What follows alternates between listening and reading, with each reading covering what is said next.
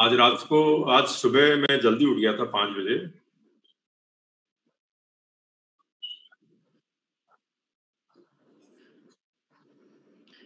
Good afternoon, everyone. I'm Dr. Vaishali, and on behalf of Center Pharmaceuticals, I extend a warm welcome to our moderator and speakers for today's session. I also welcome the audiences who are with us today for this webinar. It gives me an honor to introduce our distinguished moderator for our today's session, Dr. Dwaipayan Mukherjee, who is a professor in Department of ENT, Kolkata, APC Medical College. He has also organized ISO Con 2019, and he has many things for his credits. Without any further delay, I would be handing over the session to Dr. Dwaipayan. Sir, over to you, sir. Thank you. Good afternoon, everybody, and namaskar. First of all, I'd like to thank Centur Pharma for organizing this webinar with 3 great speakers. So they will speak with 3 different topics one by one. First, Dr. S.P. Dubey will speak on flexible endoscope in ENT practice. And he needs no introduction, but I will speak a little bit regarding Dr. S.P. Dubey. He was the past national president of AY. He is a former editor of Indian Journal of Otolaryngology and Head and Neck Surgery. He is national mentor for cochlear implant surgery. Recently, his surgical innovation published in National Journal, Cochlear Implant Made Easy by Bhopal Technique, which make this surgery easy for young surgeons. He is mentored cochlear implant surgery in 28 centers across the country in 9 states, including prestigious institutes like BHU and 5 medical colleges in Kolkata, Indore, Ujjain, and Udaipur.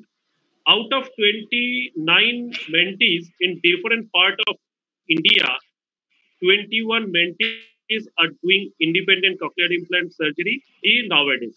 He has done more than 1200 implants in last 5 years, and recently he has performed 10 cochlear implant surgery in a day at Amritsar on 550th birthday of Sri Guru Nanak Dev Ji.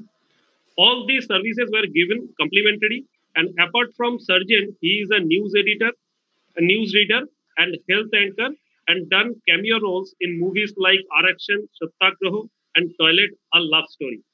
So, Dr. S.P. Dubey, please. Thank you very much, Dwaipan, for such an illustrious and kind introduction. And though the cochlear implant is very close to my heart, and I'm doing a lot of cochlear implants nowadays, but today I'm going to speak about flexible endoscopy in ENT practice, which I started when I have started my career. And what I feel during these years, that flexible endoscopy is an integral part, should be an integral part of a armamentarium of an ENT surgeon, because there are several things, several information which we can take out through the flexible endoscope is really innumerable. There are so many things which we can do. Apart from keeping patient in a physiological position when we do the rigidoscopy, definitely we are going to alter the anatomy. So let's start with my presentation. Screen share karna. So thank you very much, Centur Pharma, for giving this opportunity to meet friends as well as interact and share my experience with flexible endoscopy. Thank you, Dwaipan. And 2 friends, great friends who are always there with me, Dr. Sanjay Agarwal from Indore and Dr. Deepak Haldipur from Bangalore. They are not friends, but they are my guide and philosopher also. So let's begin with the flexible endoscopy in ENT practice. As you know, I belong to Bhopal. Bhopal is a very good place nowadays. It is very much in shackles of COVID. Cases are increasing here. Our Chief Minister Shivraj Singh Chauhan is already COVID positive and he is in the hospital.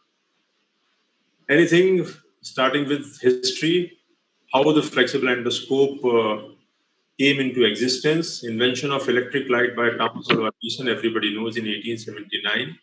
After that, semi-flexible gastroscope was invented in 1932. Nowadays, you can see the gastroscope is very much in place, and a lot of ENT surgeons are also doing flexible gastroscopy. our pioneer, Dr. Jaikumar Menon from Trivandrum, is running a course for fellowship course for flexible gastroscopy, which can go through the nose. That is the transnasal gastroscope, which is 5.5 mm thickness. Invention of fiber optics in 1957 and first flexible endoscope was invented in 1961.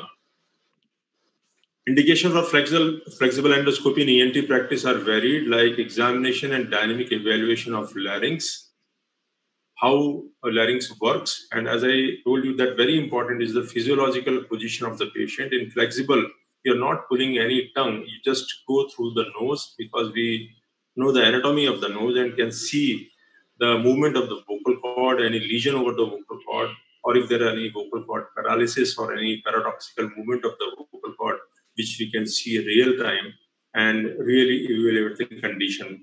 Especially, it is very helpful in spasmodic dysphonia. Sometimes when we want to give injection of Botox, we can give injection from outside by seeing the electromyography. And better than this, what we can do, we can put a flexible endoscope and through which now needles are there, which can go through the working channel, and we can really put injection where we want. Difficult intubation. I have done so many difficult intubation for my dental surgeon when I bought my flexible endoscope. When I was buying that endoscope, people were saying that being an ENT surgeon, you are buying this. I bought it in, I think after doing my MS in 1996, 2003, I bought my first flexible endoscope, which is a pentexoscope.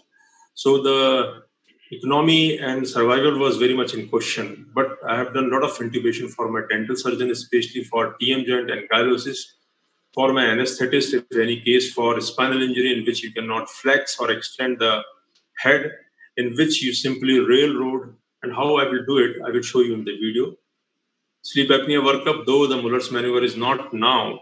Now we are doing more and more DICE, which is also with the help of flexible endoscope. But Muller's maneuver was very popular, in which we do the forced reverse Valsalva and we see which part is collapsing, and by which we can predict that where we have to do surgical intervention.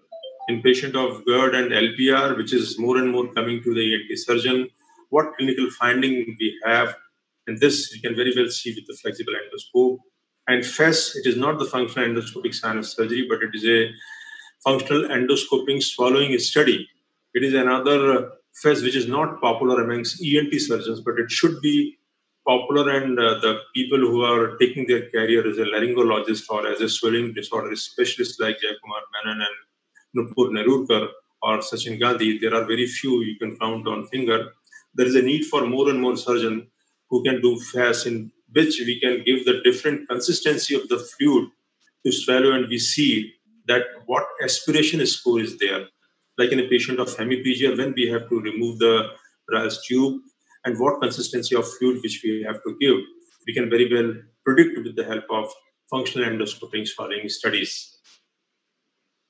Others, which are very small indication but very useful indication. I have seen people have removed the tracheostomy tube, and when they are reinserting the tracheostomy tube, sometimes they lost, and there is an emergency and there is a panic that tracheostomy tube is not going into the right place.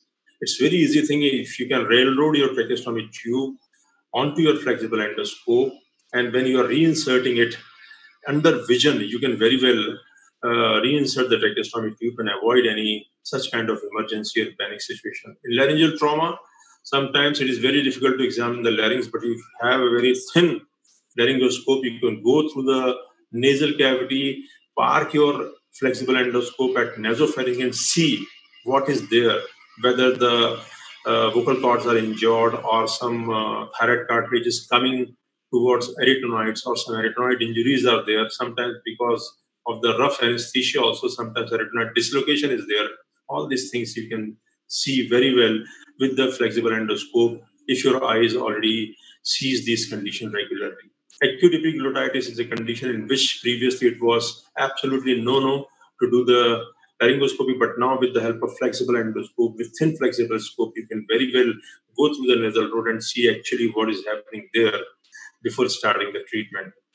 Visualization of the foreign body before radioscope attempt. You can see now the people are with very telescopic foreign body removal forceps, by which you can catch hold the foreign body and remove it. But now, previously, what we used to do with the pipe-like endoscope, in which very narrow and very tubular vision was there.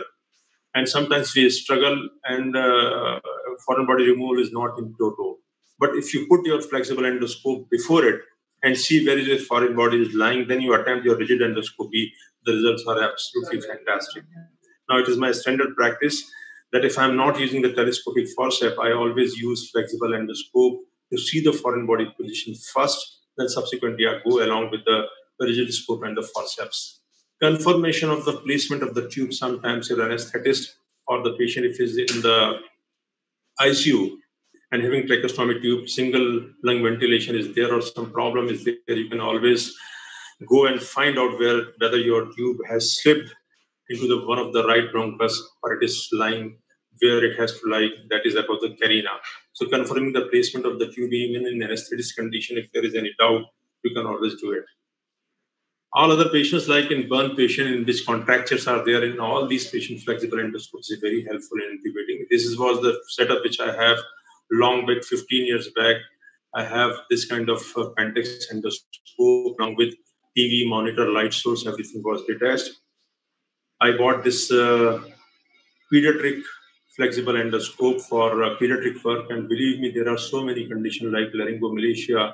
In case of laryngomalacia, even in children who are only 2 days, 3 days, 4 days old, you can do and see if there is any tracheoesophageal fistula or other conditions are there. You can always help your pediatrics colleague also. This is again a laryngoscope, which is I bought from the Storch company. It is very useful if you want to do some work, office work in like a small, very small vocal cord polyp. These scopes are less in length, so it is not very cumbersome to work along with this, and the forceps are very sturdy, which are provided by the Storch. This is the Pentax scope, which was my first scope. It has got a very big length. It's a bronchoscope basically, and the diameter is 5.2, and the internal diameter or the working diameter is 2.2, by which you can take biopsies. And sometimes it is very useful if you see the patient is in the ICU, it has got the one white lung. You can very well go through it, and you can suck out all those things, and it really gives a life-saving procedure because ventilation improves immediately. Whatever suction you do through the your tracheostomy tube, it will not help because sometimes if left lung is collapsed or left lung is filled with secretion, then definitely you have to go through the scope because it has got very good maneuverability. You can always suck out those mucus plugs from the left lung or pus filled in the left lung. This is the modern setup which I am using nowadays. It's the Olympus workstation. It is there in one of the multi-specialty hospital where I go for doing all my advanced work. It's a Olympus thing. It's a Olympus scope. Again, 5.8 diameter and inner diameter 1.2. It has got very good feature which is called as NBI or the narrowband imaging, which has got very good indications. And narrowband imaging is very much helpful in picking up the early lesions of malignancy, how it looks like, how we can switch on to narrowband imaging. I will show you in the video. That is how we sterilize our, in COVID era, sterilization is very important. I just want to share you with that how we can sterilize. This kind of tray we have in which it is covered with the endoscope is covered with the sheet. Now we have this kind of trays there in which you can put your endoscope like this, and you can fill this with the help of Sadix solution, and in which you can leave it. And the cleaning is very important because the all channels should be dried. So this kind of air blower is there. You can put this air blower into every hole which are there like suction hole, and you can clean this thoroughly so that nothing should be remain in the channel and channel is absolutely dried. These are the modern gadgetries. In COVID era, you have to keep this along with you so that you can sterilize your flexible endoscope completely, it not cost much. So examination of the dynamic evaluation of the larynx. As you can see, we can examine larynx during inspiration, expiration, during phonation, and you can do stroboscopy also along with the flexible endoscope in which you can see the mucosal wave and you can pick up any hidden region, paradoxical movement of the vocal cord, arytenoid dislocation as I have discussed previously. This is the sleep apnea workup in which you can see, you can see the circular collapse. And here you see adequate space is there. There is no collapse in first. Also, you can see very much in, you can see what space is there for you and what you have to do. This is a typical feature of the GERD and LPR, in which you can have the lesion over the arytenoid, or sometimes in initial finding arytenoids are very much congested. So how we can help in the difficult intubation? You can just put a xylocaine 4% through the cricothyroid membrane. I'm just pushing it. You can see the bubbles in my needle. After pushing, patient will, I have withdrawn the needle. You can see the bubble that we are in the trachea. Now I will push it 1 ml. Patient will cough, and this will spread over trachea as well as over below the vocal cord and everywhere. Now what I'm doing, I am just railroaded my endotracheal tube over the flexible scope, and I'm just, my scope is going ahead. Then I will push this tube, and you can see the edge of the tube, and I am pushing right now. I am fixed just above the carina. You can very well see. I am standing there, and now I am pushing the tube through the nasal route, and you can see the edge of the tube now. And I am now withdraw my scope. So it's very easy. You railroad your tube. How it is done, I will show you in the external picture also. So it's a 2 minutes job. Even in emergency, in ICU, you can very well intubate these patients. In all those conditions, you can intubate. Is the front, already the patient is already awake. I am just pushing the tube. You have to just decongest the nose properly, and you can see in which there is DNS is not there, so that there should not be any trauma.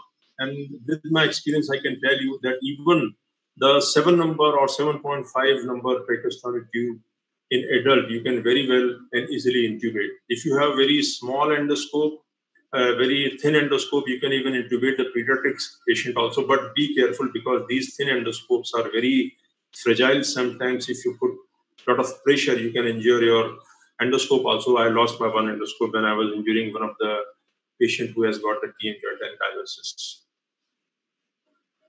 This is another indication which is known as the Muller's maneuver, in which we will tell patients to do the reverse Valsalva, and we see which part is collapsing, whether it's a base of tongue or it's a soft palate area. But the more and more popular method, this is the phase which is known as the flexible endoscopic evaluation of swallowing, in which we are giving different consistency of the fluid. First, I will give the curd, and I will see whether curd is going into the respiratory area or not. And subsequently, I am going to give the Coca-Cola. At that time, I have got these two drinks with me. Ideally, we should have a different consistency of fluid, like we can have a carrot juice, which is red in color, and we can give them curd, which is very thick in consistency, or some milkshake we can give them. It has been seen that the food which are more viscous, they tend to go very easily, but the fluids, they are going to be aspirated by the hemiplegic patients. So that is how we can do. And people in Western country, a lot of phase studies are done, and by which they can predict the Rice tube weaning, as well as when we can start which kind of fluid or different swallowing technique. You can see the curd is coming there, and curd is parking there. It is not going towards the vocal cord, but fluid can go between the vocal cords. Accordingly, we can advise them type of food which they take, type of swallowing technique, like a chin tuck technique, or which technique they will follow, so that they should not aspirate. DICE, everybody knows nowadays. DICE is the extended investigation, in which it is a drug-induced sleep endoscopy. We give 1/10 of the propofol, and you can see the circular collapse here very clearly. And we see which part of the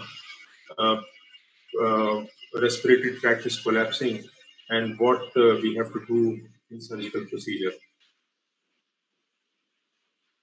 You can see the snoring is there, fluttering of the soft palate you can see very well.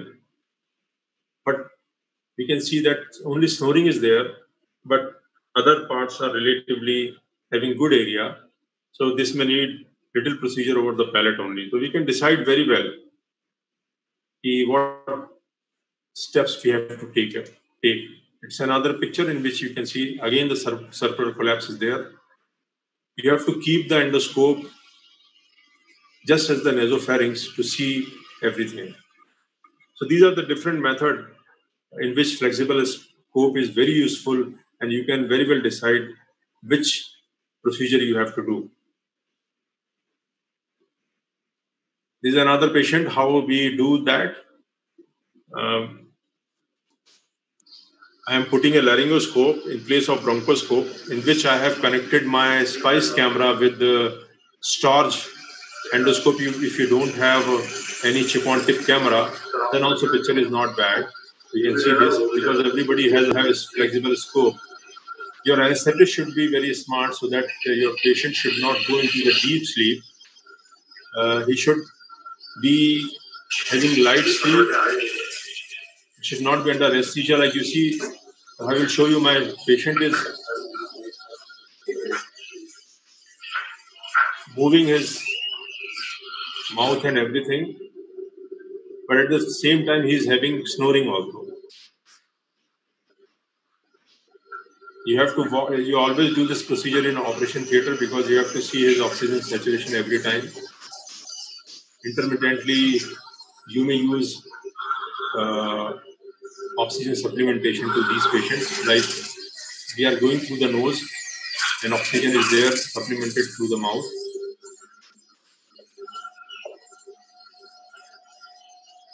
You can see the patient is moving his lips, even moving his hand. So that kind of controlled anesthesia you have to give so that you can really realize the actual condition of the patient when he is sleeping.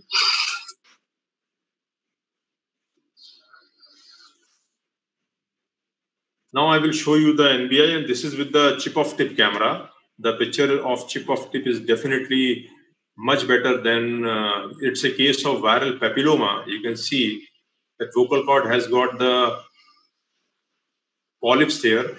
The whole vocal cord has become the polypoidal. This patient is already been operated once by laser by Nukur, and subsequently patient again developed this kind of viral papilloma. So I'm just on the instruction of her, I'm doing his flexible endoscopy. And she was telling me that you should give me the NBI image also. So fortunately, this Olympus has got the NBI image also. NBI, in which Dr. Rakesh Srivastava from Lucknow also published a book on NBI imaging and different inferences of NBI imaging. But these all things are with this Olympus scope, which is, costly, not costing less than 18 lakh rupees. But believe me, it's an instrument worth. You can see all prominent blood vessels. As soon as I will put into the NBI image, it will become very prominent.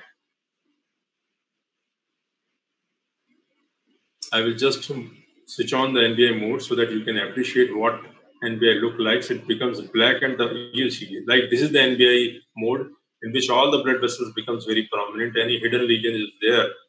The NBI, if you study the NBI, you can very well pick up all those lesions without doing biopsy, or you can have a preliminary idea that with what pathology you are dealing with. Now I'm going to show you the video, which is a very interesting video in which I invited Dr. Jaikumar Menon to Bhopal, and there are very prominent singer. They are singing Drupad Gayan. And Gundesha Bandhus are very famous. Unfortunately, one of them is no more now. And Dr. Jaikumar was there in the Gundesha Bandhu's place. And they have got different problems in taking high note or giving some alap, in which what Jaikumar Menon did, he put a flexible endoscope through nose and tell them to sing. And kindly tell me what problems you have. And this session was going till evening, and it was such an interesting session. And this is the beauty of the flexible endoscope, that you can, even the maestro is singing, and you can examine his larynx and listen his problem and address the solution. So I just have a very short video of that. You will enjoy it, I think. Gundesha Bandhu himself is singing, and Jaikumar is doing flexible endoscope.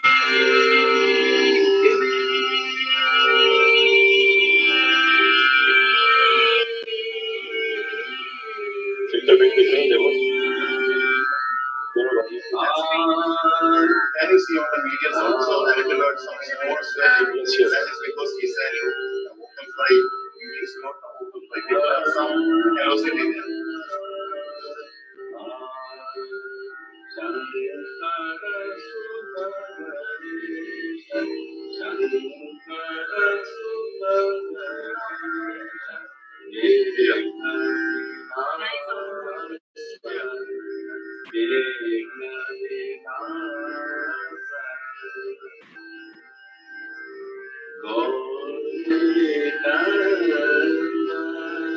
The surface of the epiglottis is congested.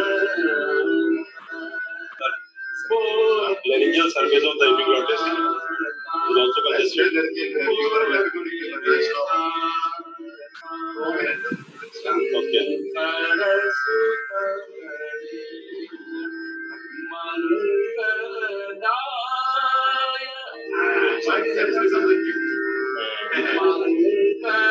He was telling whenever I take the long or high note, always have some crackling sound. After that, he has given the solution of that.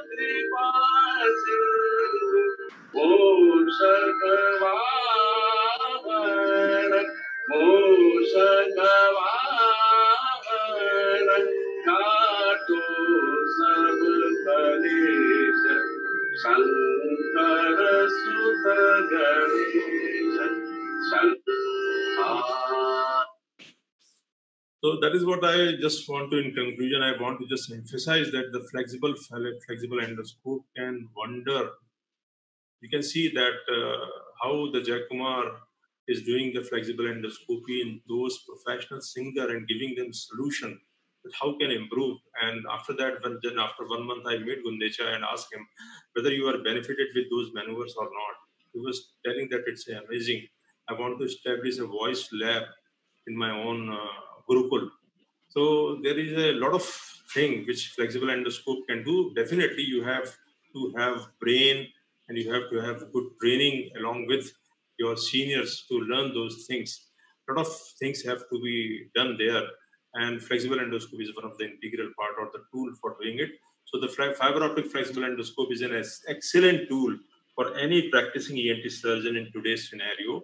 It helps to address the following problems efficiently. That is office-based laryngeal procedure, difficult intubation, work of fast snoring and sleep apnea as an effective ancillary tool for critically ill patients. Thank you very much. Thank you, Dr. Dubey, for this nice lecture. So we will take all the questions after all the 3 sessions. Okay. So right now we will have Dr. Deepak Haldipur. He will speak on laser stapedectomy. I think he also needs no introduction, but he was an alumnus of Bangalore Medical College. He was past president of AOI, consultant ENT surgeon, and founder chairman of Trustwell Hospital, Bangalore. Dr. Deepak Haldipur, please.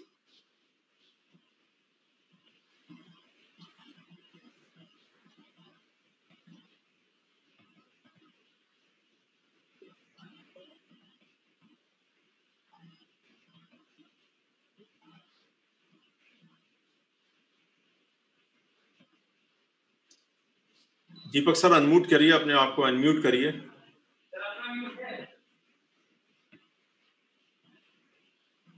Right left side में एक होगा ना mic दिख रहा होगा, उसको unmute करिए. और Dinesh, if you can do him unmute.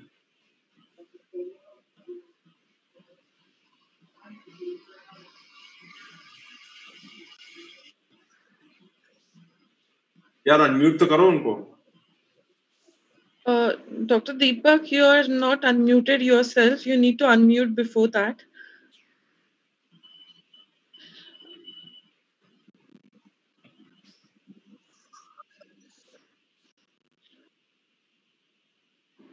So if you you can hear me now? Yeah. I couldn't find the arrow as usual. Yeah. At the outset, I would like to thank the Centaur Pharmaceuticals. And I know Dr. Satyaprakash Dubey has been instrumental in stringing this program together. It is always a pleasure to meet my 3 brothers. And this is one group where all the 3 are younger to me. Sanjay Agarwal, Satyaprakash Dubey, and Dwaipayan in that order of age, though not necessarily in the order of presidentship. I am talking here on stapedotomy and probably a few videos of the technique of laser stapedotomy. Stapedotomy is a 62-year-old surgery in the world now, having started in 1958. The beauty of this surgery among all the surgeries is whether you have done 500, whether you have done 1,000, whether you have done 6,000, tomorrow's surgery or today's surgery, you are still a little apprehensive. Like how you are meeting your girlfriend for the first time, your heart is always beating.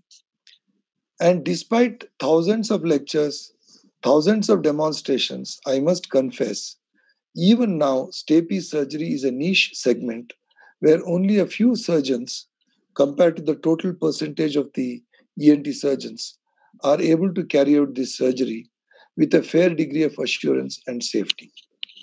So let me go through the journey of the stapes surgery.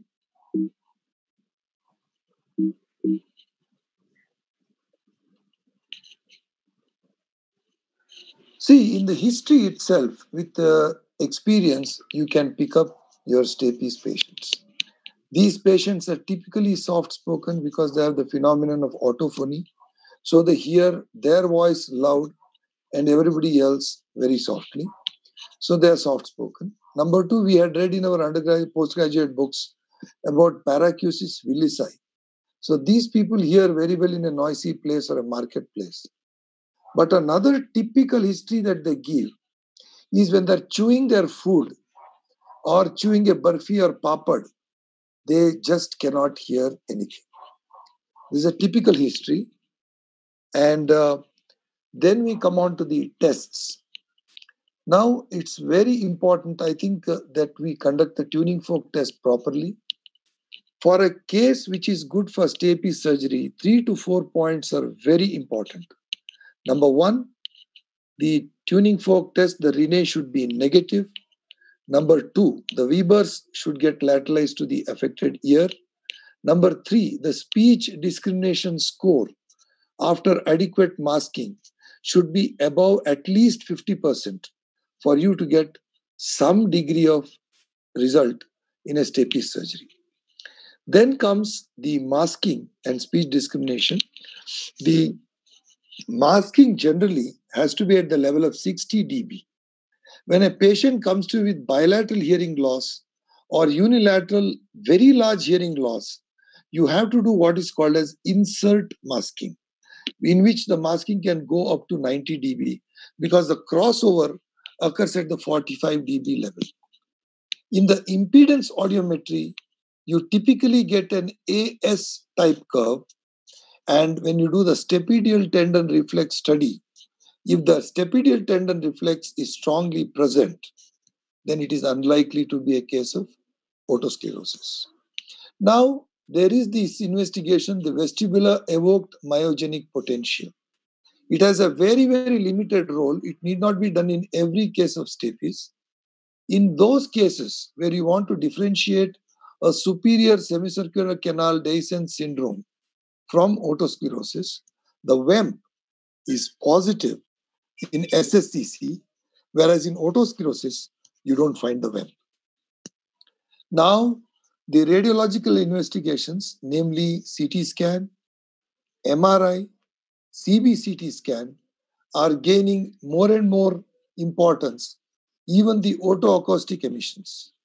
When do you test the otoacoustic emissions? When you're looking at a malignant otosclerosis or an advanced otosclerosis, where you have to plan a cochlear implantation, OAE test also becomes very important. So in tuning fork test, it's very important that you learn to do the absolute bone conduction test. A well done tuning fork test is worth its weight in gold even when it is compared to a pure tone audiometry. Now, as I told you earlier, in the pure tone audiometry, I've already talked about masking, the insert masking, and the speech discrimination. You have to be extremely careful when you get a patient with intact tympanic membrane with a conductive hearing loss, because many times a long-standing SN loss, unilateral, can actually present as a conductive loss on the audiometry.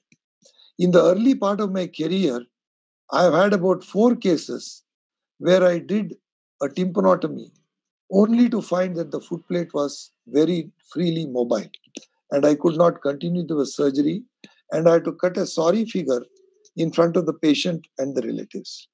So if you can do a good hearing aid trial with good masking of the contralateral ear, if possible insert masking, then you can definitely differentiate a sensorineural loss from a false positive conductive loss shown on the audiogram. Coming to Gerhardt's notch, during our postgraduate days, we were taught that Gerhardt's notch was typical in otosclerosis, and it is usually typically seen in 2000 hertz. But now the concepts have changed. Gerhardt's notch can be seen in multiple other conditions as well, and it need not necessarily be seen at 2000 hertz itself.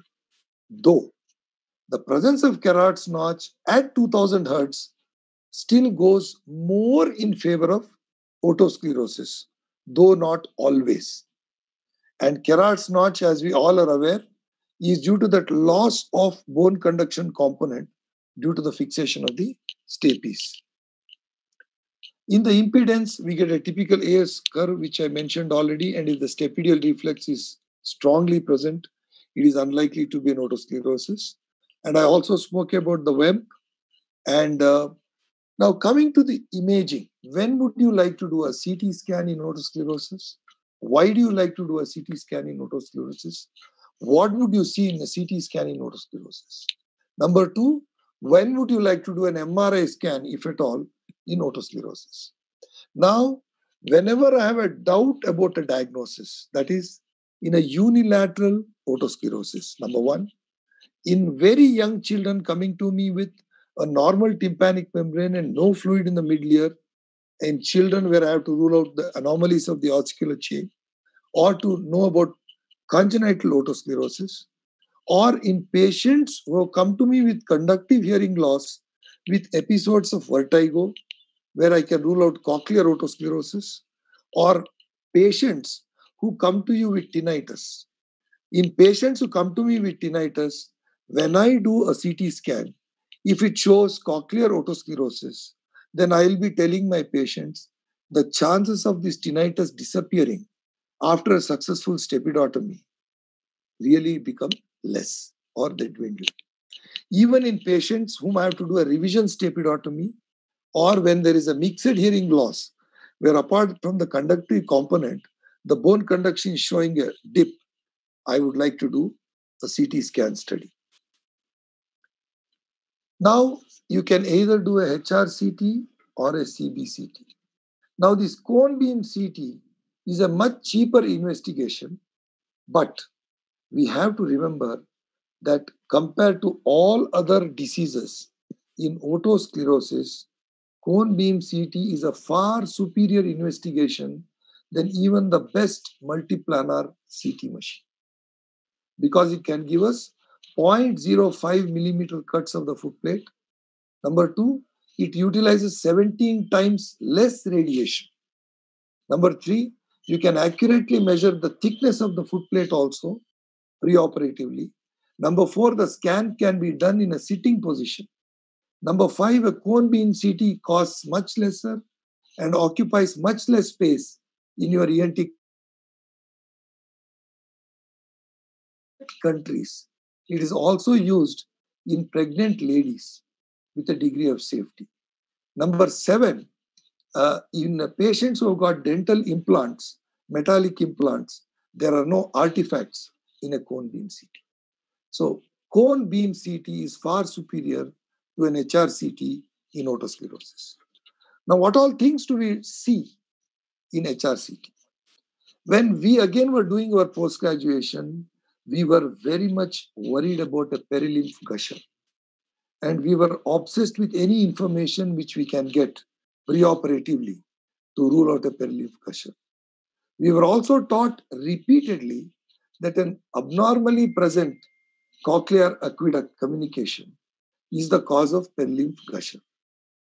The surprising thing is a CT scan showing a wide cochlear aqueduct has got nothing to do with a perilymph gusher. Perilymph gusher, on the contrary, is seen whenever you see an enlarged vestibular aqueduct on a CT scan, or when you see a dilated internal acoustic canal, or when you see an abnormal cochlear communication with the CSF. The enlarged cochlear aqueduct almost never is connected with a perilymph gusher. The CT scan will give me very good impression or information about a dehiscent facial nerve, whether the facial nerve is covering the foot plate completely, whether I should try doing the surgery on the opposite side if it is a bilateral otosclerosis. It will also give me information about the high jugular bulb. It will also give me information about the third window. And mind you, we were again taught that third window means typically a superior semicircular canal deficient situation. Now you can diagnose superior semicircular canal deficiency in two ways. Number one, the WEMP is present, which is absent in otosclerosis. Number two, the HRCT shows a dehiscence.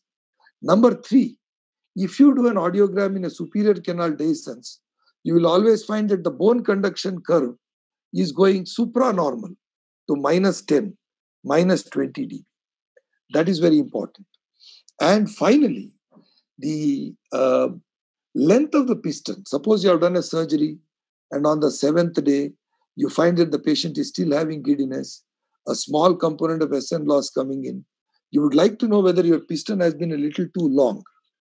The CT scan will tell you whether your piston is too long. But remember, when it comes to the length of the piston, there is a 0.1 millimeter error in the assessment of the CT scan, which you have to apply as a correction factor. Persistent stapedial artery. Now, in a HRCT, there are 2 points which you have to concentrate. Number one, the facial nerve tympanic segment. If it appears double in its thickness on the CT scan, it is because the persistent stapedial artery also goes in the fallopian canal parallel to the tympanic segment. You have to suspect persistent stapedial artery situation. Number two, in the same patient, look for the foramen spinosum. If the foramen spinosum is absent, this patient definitely has a persistent stapedial artery, and you have to be careful during the surgery. You can also diagnose ossicular fixation on the CT scan. Typically, the otosclerotic focus is a demineralized spongy bone, vascular bone, which is commonly found in fissula antefenestrum, in the anterior part of the foot plate. But there are conditions where you can have malleus fixation. So there, your CT scan will clearly show an ossification of the anterior malleolar ligament or the superior malleolar ligament or the posterior incudal ligament. And as I told you earlier, you can know the foot plate thickness as well to plan for the surgery in a CT scan. Now, we plan otoacoustic emission in cochlear implantation cases. When do we do an MRI in otosclerosis? If you have a patient of otosclerosis who also has a complaint of recurrent attacks of vertigo, if you can do a gadolinium enhanced MRI scan, gadolinium is absorbed by the perilymph, but not by the endolymph, which means the shadow created, you can clearly make out a subclinical eye drops, and you can tell the patient very clearly that they can go for a hearing aid because the chances of getting an SN loss and persistent postoperative vertigo is going to be more common because they already have subclinical endolymphatic eye drops.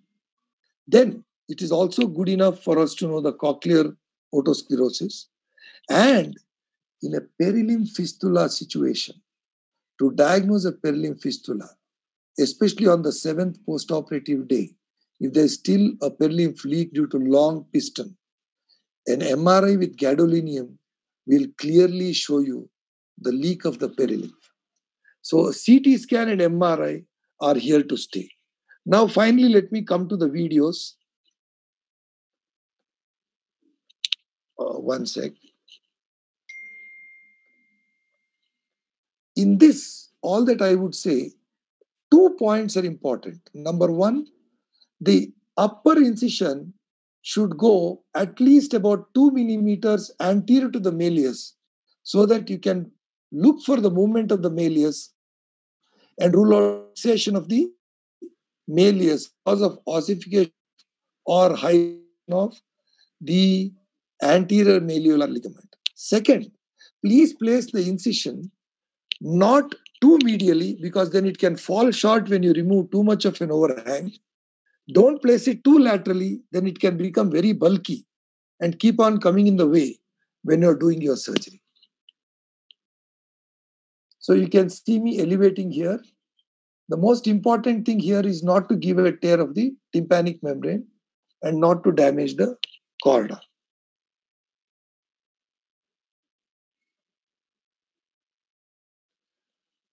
Only thing is I don't use a speculum. I use a Lempert's endoral speculum and not the Toynbee speculum. If you can comfortably put in a 6 millimeter size Toynbee speculum, you can do the surgery endometrially. If a 6 millimeter speculum cannot comfortably fit in, it is a narrow canal, then you better go on to Sanjay Agarwal's approach of endoral stepidotomy. So the 6 millimeter is a critical mark. This to me is the second most important step in the entire steps we do in stapes surgery. The revisions which I have done, the commonest thing that I saw was there was no adequate overhang removal. If you are using a curette, take bigger shavings away from the chorda, that is superiorly. As you come inferiorly, closer to the chorda, the shaving should be really in very small strips. And you should remove the overhang till you can see the base of the pyramid comfortably. If you are a person who is using a titanium piston, then your posterior overhang removal has to be much more wider. You can clearly see now the base of the pyramid and see the exposure. You can even see the facial nerve there, a small thickness. You should be able to see about half the width of the facial nerve. That way, your instrumentation in the further steps of the surgery becomes very, very easy. Now, coming to the chorda tympani. It is ideal if you can decompress the chorda and take it out of harm's way. If by chance you have overstretched the chorda or your chorda is partially damaged, it is far better for you to give a sharp cut on the chorda so that the compensatory mechanisms start working. And generally, between 2 months to 9 months, most of these patients recover their taste sensation because of the crossover from the auriculotemporal nerve and other branches of the trigeminal nerve in the infratemporal fossa.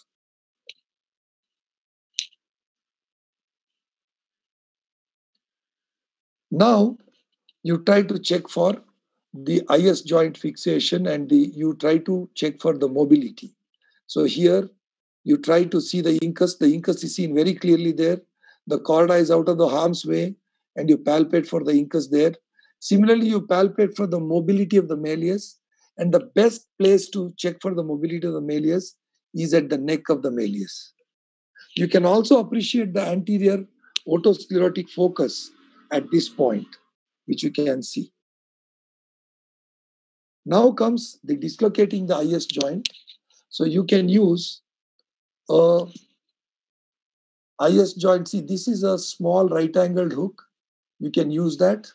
Or you can use a very nice IS joint knife designed by the Medtronic, which also does the job equally nicely. Now, this is where I take my CO2 laser. And covering the footplate with a gel foam soaked with blood. Now I am focusing the beam here where the cursor is, and you can see the helium neon beam is getting slowly focused there, and you start firing the laser. You can keep it anywhere between 4 to 6 watts and take 2 to 4 shots. And then once you suck the smoke, you can see with hardly any displacement, the total tendon is completely vaporized.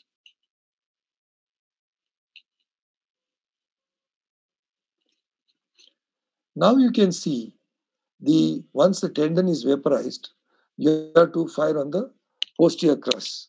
Now this tendinotomy, or removing the stapes tendon or cutting the stapes tendon, before the laser came in, I would use the scissors, and this is what I would do. And now what we do is we do it with the laser. So here the wattage is fixed between 10 to 12 watts. And again, I'm focusing on the posterior crus, not forgetting the covering of the footplate with a gel foam soaked in blood. Again, you take 3 to 4 shots. Many times, even if you can weaken the complete posterior crus, that itself should be enough. But you can vaporize the entire posterior crus. You can take as many shots as you want. The most important thing is you must give a 2 seconds gap between each shot of the laser.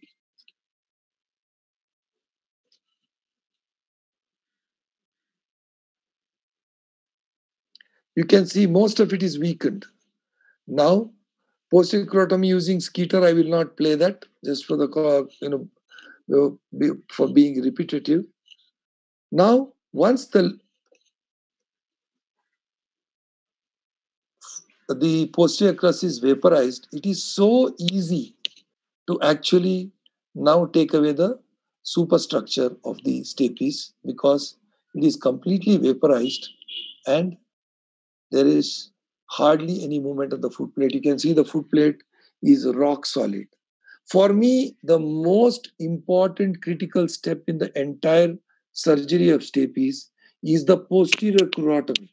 Though making a single shot opening of the footplate looks more spectacular, all the headaches and heartbreaks of stapes are with the step of posterior crurotomy.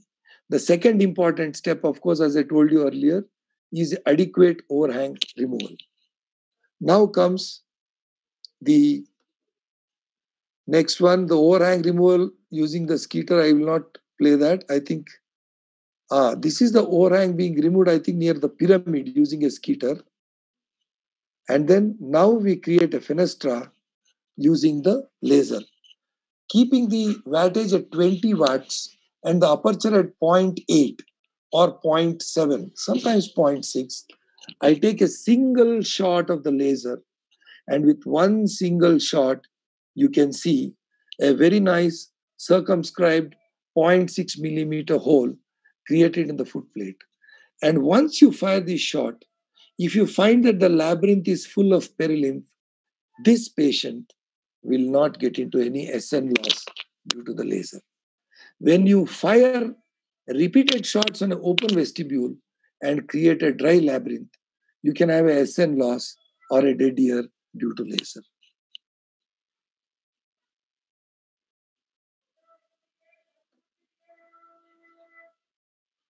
Fenestra created by perforator, I wouldn't like to go into that because my talk was more towards a stepidotomy only. Piston placement and crimping. Of course, once this is done, because your overhang removal has been adequate, your footplate has been rock solid, you have measured the length properly. Now, there are surgeons who put in a fixed length piston in every case. I think it is unfair. When we are in an era where a person's refractory error in each eye requires different power glasses, to have one single fit of a piston for every case, every single length is not correct, and definitely you will have your failures. So always measure the length and put the piston. Now coming to sealing the fenestra, ideally you can put a drop of blood. Now there is a confusion that if blood gets into the vestibule, what happens? The vestibule has much higher fluid pressure than the entire middle ear. Unless you make the mistake of sucking the labyrinth with a large suction tip on the vestibule itself, make it dry, and then only the blood can get into the vestibule. Even if there is bleeding in the middle ear during your stapes surgery, you need not worry because the pressure of the vestibular perilimb is so high, it will never allow blood to get into the inner ear.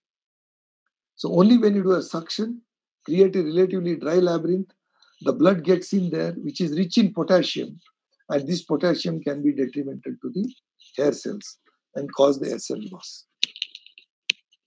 So the second best material to put is the vein graft. Our seniors were using tragal perichondrium. Now the perichondrium is totally given up because research has shown that when you use perichondrium on the vestibule, there have been instances of cartilage generation and regrowth, and again a conductive loss. You can use Fool's fascia as well. Now, there are certain questions which come up in our mind when we think of the stapes surgery. Number one, what is the minimum airborne gap for which you would operate? It should be at least 25 dB to 30 dB. The Renes has to be negative. The speech discrimination score has to be more than 50%. What is congenital otosclerosis? This is where the annular ligament is absent. Sometimes you may have to do a stapes in a child as young as 4 years or 5 years. But the results in congenital fixation of the foot plate, you doing a stapes, the results are excellent. What is juvenile otosclerosis? Seen between the age group of 16 and 18. Now, this is a very cumbersome procedure because usually the vascular bone, it's a very spongy bone. They tend to bleed a lot during surgery. It's a very messy work. There will be a lot of additions post-operatively. So these are difficult cases to do compared to congenital otosclerosis. When would you allow the patient to fly after a stapes? 1 or 2 months after doing the stapedotomy, do an impedance audiometry where you build the pressure up to 400 millimeters of water, not mercury, 400 millimeters of water. The tympanic membrane becomes rock solid. That is at a point where the piston gets displaced to the maximum depth of 0.5 millimeter into the vestibule. If your patient does not have vertigo, this patient can go for flying as well as deep sea diving. Now, coming to the measuring the length, as I told you earlier, it is always important to measure the length. Don't put a single fit. Which are the best materials? The time-tested proven materials are Teflon and titanium. The only disadvantage is titanium. It is expensive. Number two, if you have to do a revision, there will be a lot more difficult to do a titanium revision compared to a Teflon revision. The disadvantage with Teflon, if you don't crimp it properly, you can have a differentiated loose piston and you can have an incus necrosis in the long run. Now, fenestra diameter. You can either make a 0.6 mm diameter and put in a 0.4 piston, or you can make a 0.8 mm diameter fenestra and put in a 0.6 mm piston. What is important is there should be a 2 millimeter, 0.2 millimeter space all around the piston. Is there a role for Rosen's mobilization operation, which was there before stapedotomy? Only in a small subset of young children who have an airborne gap of 20 decibels who are unwilling to wear the hearing aid. You can try this. Later on, as they grow up, they go in for a refixation when you can go ahead and do a full-blown stapedotomy. What is laser stamp procedure? It has fallen out of vogue now. It was being done before. It is not successful at all, where we use the laser to vaporize the anterior crust. And finally, they are talking about the complications. Before I conclude my talk, number one, perilymph gusher. CT scan will give you enough information. If you find a gusher on the table, please wait. Many times waiting itself will weaken the gusher after the CSO flows. Please complete the stapedotomy. Number two, if you have made a small control hole and the gusher starts, don't be scared. widen the gusher, widen the opening, put in a fat, and don't leave the fat there. A piston has to be sitting there on the fat. It is mandatory. More than hearing, the piston forms a very good seal for the gusher. And number 3, if you have a gusher, you can also use a lumbar drain, steroids, or mannitol to bring down the pressure and complete the stapedotomy. Coming to sensory neural hearing loss. Now, sensory neural hearing loss, if you get it, you have to go back and see whether the piston is too long, and also try giving intratympanic steroids and oral steroids. If you have a floating foot plate, if you have a laser, you can fire the laser. If you don't have a laser, use a fish hook and extract the foot plate, go in for a total stapedectomy. And if the facial nerve is dehiscent, use a dry gel foam. Press about 4 or 5 pieces of gel foam on the dehiscent facial nerve. It will absorb the fluid. The facial nerve will shrink. You will get enough space to complete the stapedotomy. If it is really too big and not giving you space, please abandon the surgery, try on the other side, or go for a hearing aid. In perilimb fistula, you have to go back and put in a vein graft, excise the fistula tube, complete the stapedotomy. If the piston is long, put in a small piston. If there's a persistent airborne gap, even after a successful stapedotomy, after a month or 2, please go back, do a tympanotomy. You will usually find a necrosed incus or a displaced piston. A piston gets displaced if the piston is short, number 1, or if the piston is sitting obliquely in the fenestra, hinging against the bone and not having a free movement. And the incus necrosis occurs if you have not crimped the Teflon piston properly over the incus. And I think cochlear otosclerosis, and sometimes when you're overzealously curating the overhang, you can have an accidental dislocation of the incus. Try to reposition the incus in the incudomalleolar joint. If it is possible, do that and go ahead and complete the stapedotomy. For some chance you are unable to do that, just reposition the incus, close the case, go back after 6 months, do a stapedotomy. Or number 3, you can do a malleus stapedotomy. The problem is with the malleus stapedotomy, the hearing results in the long run are not as good as a conventional stapedotomy. I have spoken about the oval endoseal. When do we do the surgery on the other ear? You can do the surgery on the other ear only if the surgery on the first ear was totally uneventful. And it can be done exactly 1 year after you're done on the other side. Second, while doing the first stapedotomy, if you find obliterative otosclerosis in that ear, and if the patient has otosclerosis in the other ear, it is mandatory that in obliterative otosclerosis, you do stapes on the other ear in the next year. Because in obliterative otosclerosis, this focus releases the enzymes which can gradually damage the cochlea if it is left unoperated. I think the lecture was too long. I'm coming to the last slide.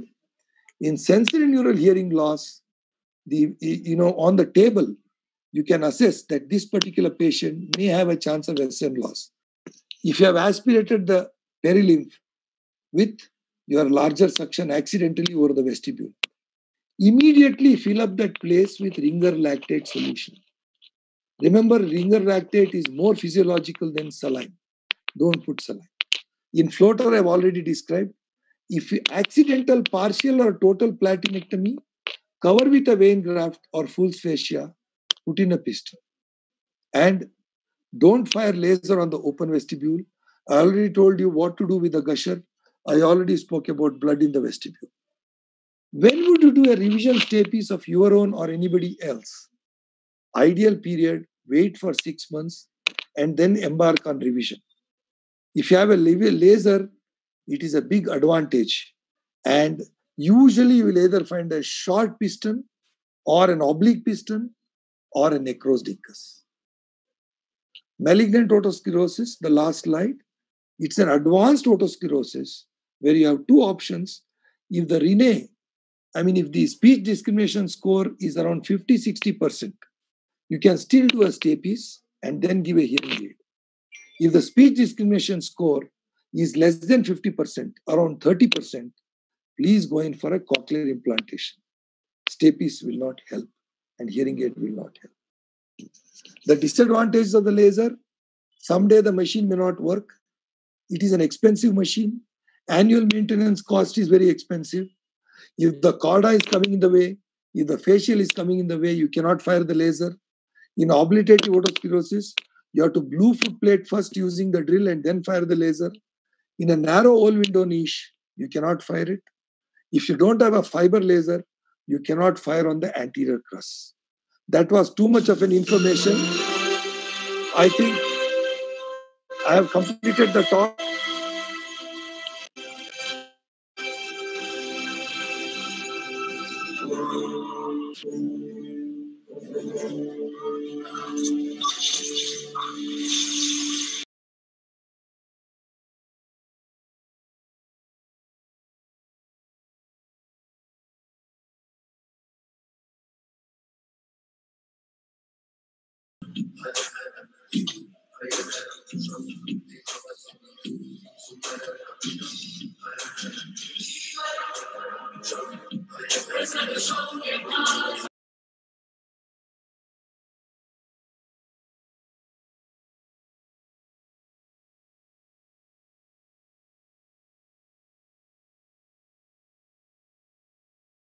You to be in the second situation rather than the first situation when you do your stapes. I know I crammed up too much information in this, but I had to because it is such a complex surgery even now, and I'm scared doing this even now. Thank you very much. And over to my brother Sanjay Agarwal. Just one word about him. He's an extremely laid-back person, tries to underplay himself. In an era where everybody is busy marketing themselves, people like Sanjay are very rare, and I'm very proud of him. Thank you, Dr. Deepak Haldipur, for your elaborative description of stapes surgery. But you have also given the answers of all the probable questions, made my life easy. So, our next speaker is Dr. Sanjay Agarwal. Dr. Sanjay Agarwal also needs no introduction. He was past president of AY. He has special interest in ear, sinus, and skull-base surgery. He had advanced training for ear and sinus surgery from Mumbai, Bochum, Wurzburg, Fulda, Zurich, and Graz. He had delivered lots of guest lectures in many national and international conferences. As we all know, he was the convener in AY Indore conference, and he was also scientific chairman of Historical Asia-Oceania conference in Hyderabad. Dr. Sanjay Agarwal, please. He will speak on endoscopic DCR.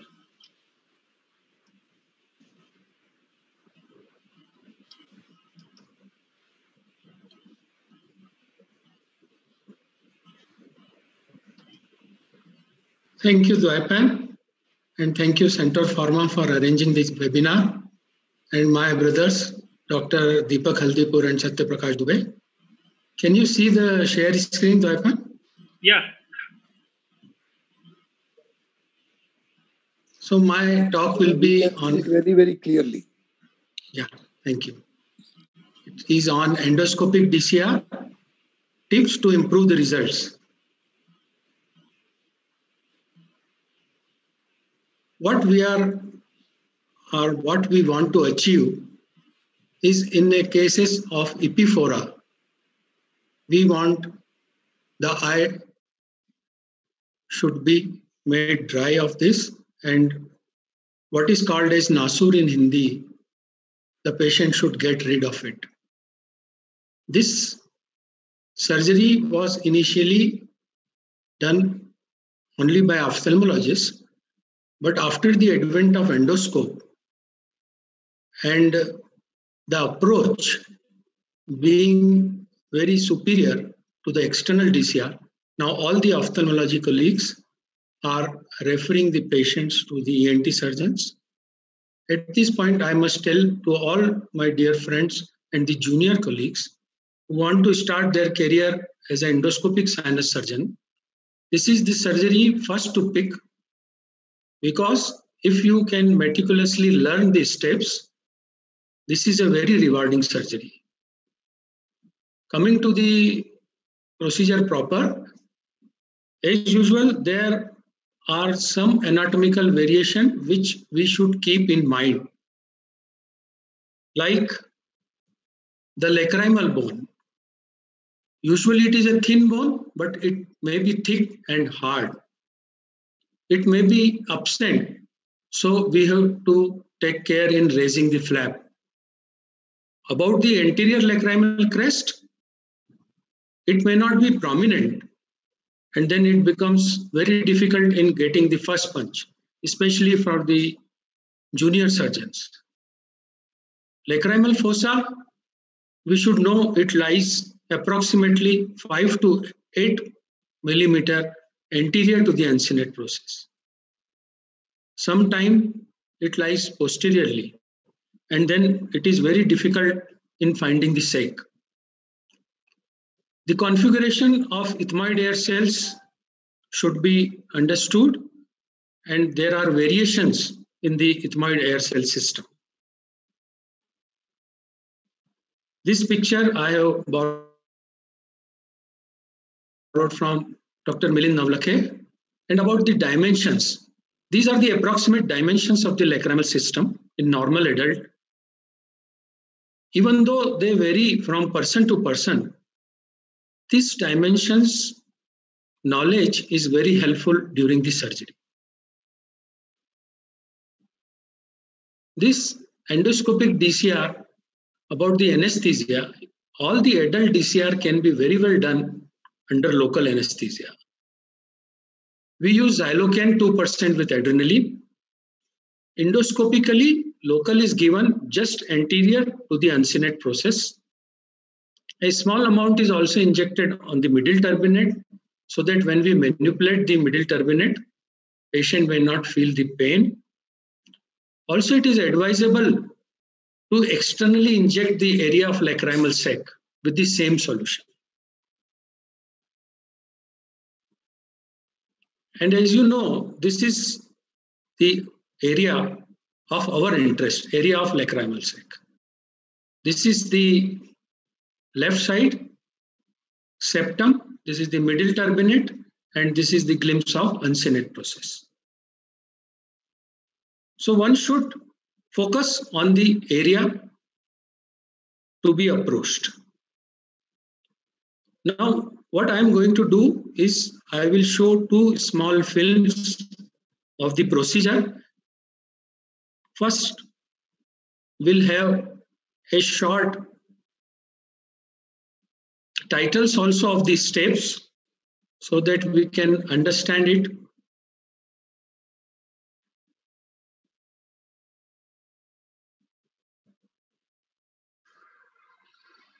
This is endoscopic view. We cauterize the incision line.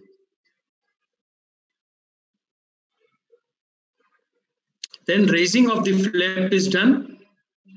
This is left side of the nostril. Bone removal, getting the first punch. And as we get the first punch, we can move the sac. Further bone removal is done. Adequate sac exposure is done. Here I am using a 11 number blade. Now we use the keratome as per advice of Dr. Dubey. Incision on the sac. The mucopurulent discharge is evident. Then we remove the medial wall of the sac. And the whole sac is open. Syringing. And we must get a free flow. We also use diluted methylene blue, which is very helpful in marking. You can see the common canaliculus. And then this is post-op positive tear test. You can see the opening. This is just the steps of the operation. I will show one more clip. This is right side endonasal DCR. Infiltration is being done just anterior to the uncinate process. Then I usually make a habit to feel also where to make a flap, where to cauterize. This helps.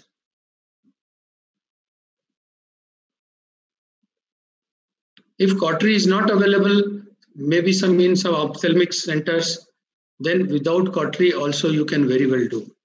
But cautery makes your life easy as the bleeding is less. This is the raising of flap, again as in the last case. And this is getting the first punch. And as you get, please bite and then like we are biting and then release it and then remove it. The punch has to be released there. So if by accident the lacrimal mucosa has come, sec mucosa, it will not get teared off.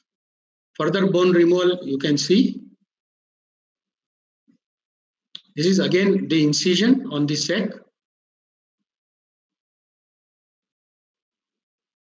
This was the case of empyema. So a lot of mucopurulent discharge was there.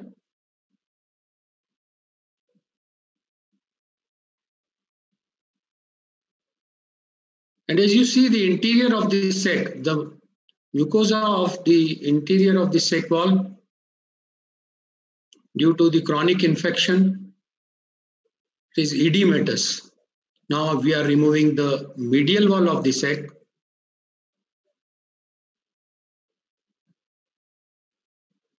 And a good size opening has to be established in the sec. Again, using the methylene blue diluted. This also helps in delineating all the sec walls, making our field prominent. You can see the free flow now.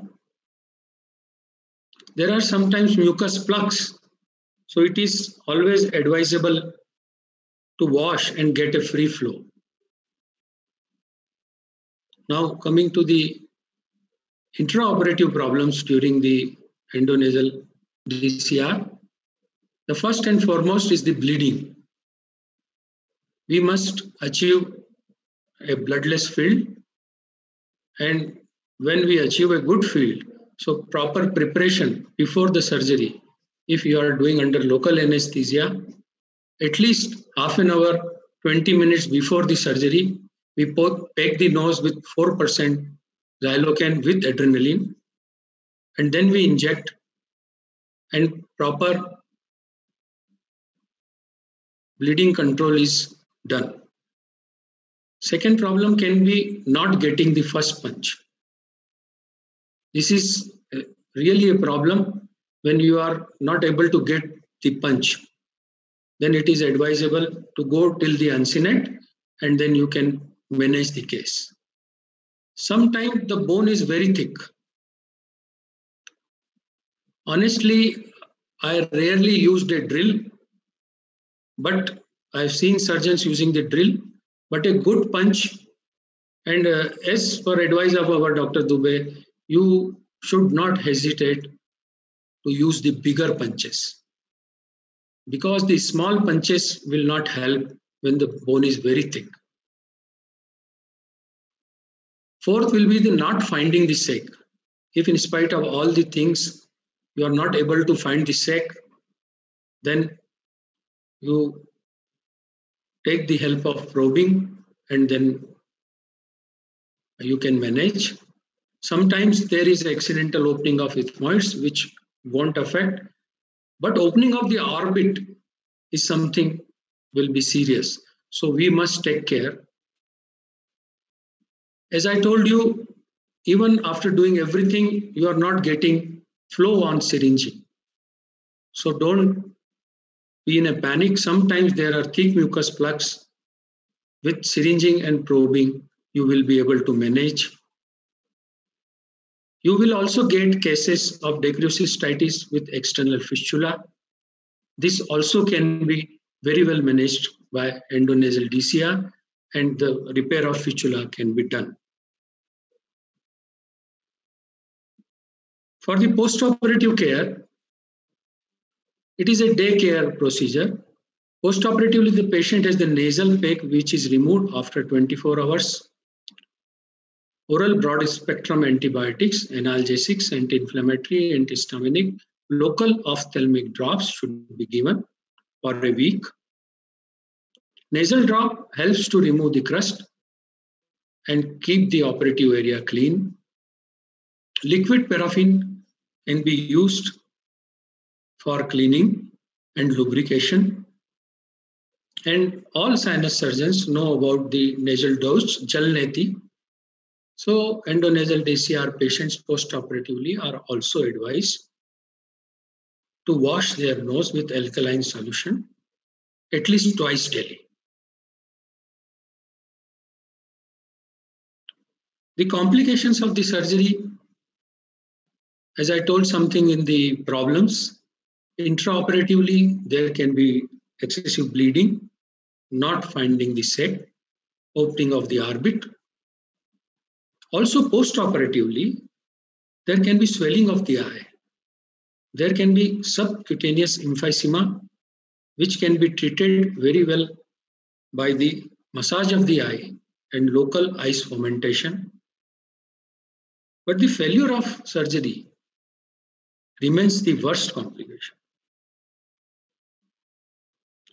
When we were in the era 15, 20 years back, and we are getting these cases from the ophthalmologist, so we used to do a lot of our lectures with the ophthalmic society, showing our films, trying to convince them. Now the new generation, our ENT surgeons, get this a clear field that ophthalmologists, now they are more busy with the lens implant and all this LASIK work. So this surgery has come to the ENT. But here I would like to mention the external DCR has the same success rate as the endonasal DCR. These are not coming to ENT because of the success rate, but this has come to ENT because of the following advantages. It has our external DCR. It avoids facial scars between eye and the nose, and thus also avoids the scar complications. Endoscopically, by directly assessing the sac, it limits tissue damage, surgical trauma, and the angular vein damage, thus preserving the canthal anatomy. Reduced operative time, so reduced morbidity. Reduced intraoperative bleeding. It can be done in acute decrucistitis. This is the biggest advantage. External DCR can never be done in acute decrucistitis.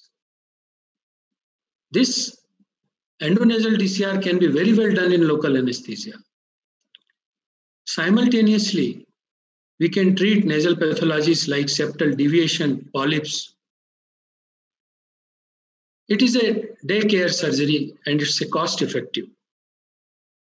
So these were the distinct advantages of endonasal DCR. In Madhya Pradesh, especially Dr. Satyaprakash has done maximum number of cases.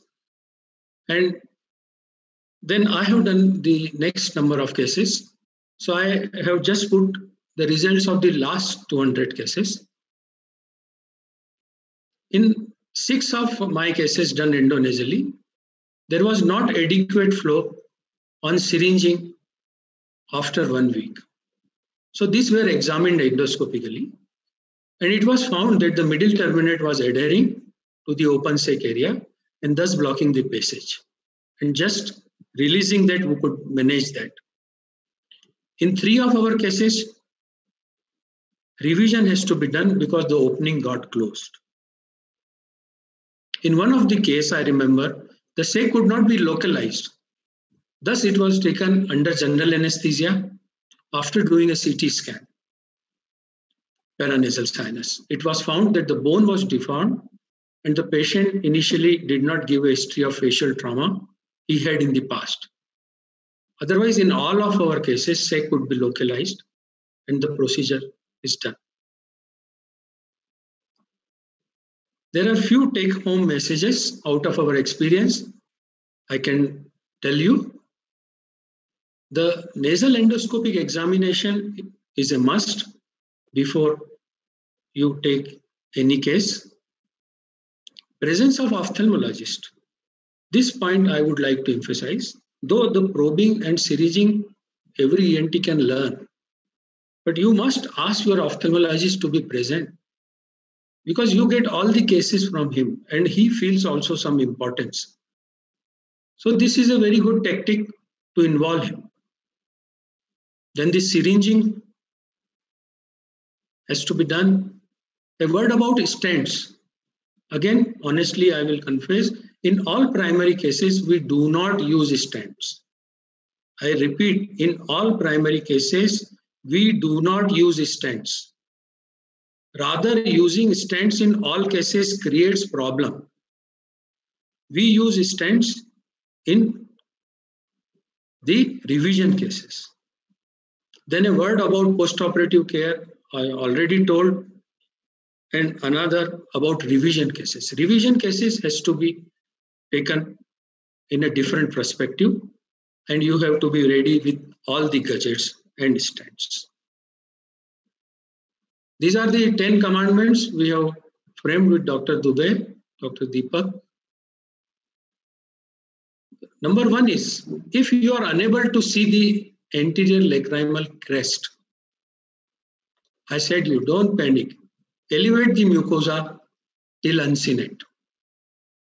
You will be able to do the procedure. There should be adequate bone removal superiorly. This is very important. And most of our colleagues, they do not remove the bone superiorly. They will remove the bone and then start making incision on the sake. You will release the mucopurulent discharge, but you will never be able to see the common canaliculi, and the chances of failure are much higher. As I said, number 3 would be, do not hesitate to use bigger punch. Number 2, number 3, number 4, don't hesitate. Point number 4, always try to see the common canaliculi. If not seen, do probing. If available, always use cautery for the incision. This will aid to your bloodless field. As I told, now we use fresh keratome for every case. Give 2 parallel cut superiorly or inferiorly, and the sake will open like a book. If not, do uncinectomy. Intubation and stenting only in revision cases. And we use also mitomycin C in revision cases. There should be meticulous follow-up for first 3 months. And the last but most important point, again, all the problems arises when you keep on syringing and interfering. So post-operatively, no complaints, no intervention policy. Let the things heal by itself. My sincere thanks to my teacher, Dr. M.V. Kirtane, and for endonasal DCR, I use some slides from Dr. Milind Navlake, and to all my ophthalmology colleagues for showing confidence in me. And lastly, I would like to salute all my 7 teachers. Professor Munjal, because of him, I'm in ENT. And for my ear surgery training, Professor Hems, Professor Pusalkar, and Professor Hildman. And for my sinus surgery training, Professor Stemberger, Professor Draft, and Professor Kirtan. Thank you very much. Thank you, Dr. Sanjay Agarwal, for your nice, lucid presentation regarding the endoscopic DCR. and all the 3 lectures will be a learning experience to lots of ENT surgeons. So right now we are having lots of questions. So I will put forward all these questions one by one. First, Dr. Dubey, please unmute yourself. Yes, sir. So what are the limitations of flexible fiber optic endoscope? I think the one and the foremost limitation is cost. If you want to have a very good chip-on-tip flexible endoscope, then definitely cost is prohibitive, especially for the novice ENT patient. And another limitation that some office procedure in which you want a magnification and more instruments, if you want to use your 2 hands because it has got only one channel, so you cannot do more intricate procedure with flexible endoscope. Only few office procedure you can do. And another thing, if the bleeding is too much, sometimes it is very difficult to control with the flexible scope and their suction. And at that time, you have to go for rigid scope and our microlaryngoscopic instruments. I have received lots of questions regarding this issue. What will be your suggestion for safe ENT practice during this COVID-19 era at the time of doing this fiber optic laryngoscopy? Because this is an aerosol generating procedure. Definitely, the aerosol generating procedure is the most dangerous procedure. And as a ENT surgeon, we are the person who are more vulnerable for these infections. And we have lost our few colleagues also, one from Patna, one from Mumbai, because they are involved in aerosol procedures. So really, I'm telling you, you have to spend money to save yourself. As you know, that the virus can go through nose and your mouth, and aerosol can go there. So ideally, as we are discussing that our joint replacement colleagues are using a striker hood for joint replacement surgery, you go to your orthopedic surgeon colleague and ask them then what kind of hood you are using. It is costing more, but it's worth wearing because you become 100% foolproof. And without taking proper precaution, you should not do this kind of procedure which are aerosol generating. This hood is very good because it has got a battery operated fan and you have a hole covering till your shoulder. And because the air is there inside the mask, you will not feel very claustrophobic because sometimes if we wear the PPE kit, even you can wear your normal gown. And if you have this kind of hood on your head and your shoulder, you can definitely go ahead with your procedure as far as fiber optic laryngoscopy is concerned. And definitely for safe practices, now you always have, now ICMR, I think 3-4 days before has introduced a rapid antigen test, which is not very costly and is very well suited for the ENT surgeon because a rapid antigen test will take a nasopharyngeal swab and dip it into the viral medium. And after that, you put a cork there and put it onto the slide, 3 drops. And you can see your result then and there. There are studies done in 5 or 6 places. It is, as far as the positivity is concerned, it is as reliable as rapid PCR test, which the gold standard. You can do this test in your clinic because more and more NABH clinics are being recognized for this. And recently we have written to the letter that the ENT practitioner, because they are more right person to take the nasopharyngeal swab, so they are thinking of making ENT clinics also recognized for using these rapid antigen tests, which is costing only 550 rupees. If you don't have these tests, kindly do the standard PCR test, though it is costing much. Somewhere it is costing 2,500, somewhere it is costing 4,000. But don't bring any patient into your flexible endoscopy room without COVID testing, right? This you have to do. This is a very strong message to all of us. And some of the ENT surgeons from the Phonosurgery Society, like Dr. Amitabh Raichudhuri in Kolkata, they are suggesting a simple thing. They are putting a 3-layer mask to the patient and making a small hole here. And after cutting gloves, just they are putting here with stapler. And then with the fiber optic scope, they are just pushing like this. So this entire glass will snugly fitted like this. So there is no gap. And by making this, they are doing this procedure. But I think it is always beneficial for the safety to go for COVID test prior to all this aerosol generating procedure. Okay, thank you. Now this is for Dr. Deepak Haldipur. When I am listening your lecture, actually I was thinking that I am reading the book of Shambho, page by page. So it was a wonderful lecture, and I have received lots of comments regarding in this. And one question: what is the type of laser used, and is there any specific advantages of it over the other types? See, the carbon dioxide laser is what I used. I forgot to tell in the talk. The biggest advantage of carbon dioxide laser in stapes surgery is that perilymph absorbs this laser. So by chance your laser energy is in excess, it is easily absorbed. The other laser which is used there, KTP or diode laser, they depend on the tissue-based, this thing where the blood absorbs the laser.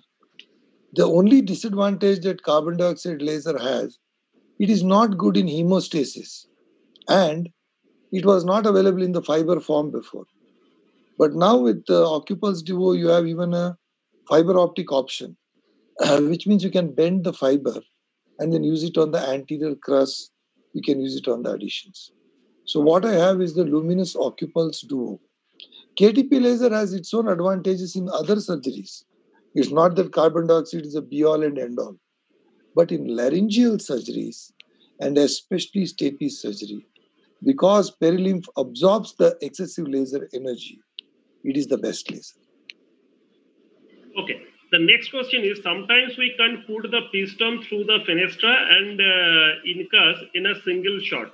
Yes. Whether repeated try can injure the hearing further?